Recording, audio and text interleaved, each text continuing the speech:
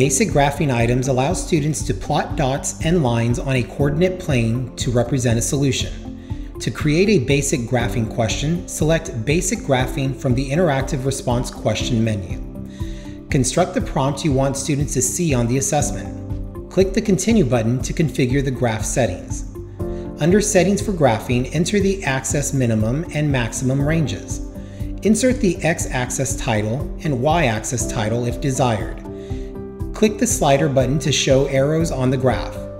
Under Answers, set the maximum number of dots in the range of 1 to 4. Click the slider button to draw lines connecting 2 points if desired. If the line feature is activated, lines will automatically graph between 2 points, and students' dots must match exactly in order to be marked correct. To graph the solution, click on the graph to set the points. Click and hold a dot to select it. Then drag the dot to the appropriate point. This item type defaults to correct, incorrect scoring, but may also use point per task and partial credit scoring. When you are ready, click Create to add the question to the assessment.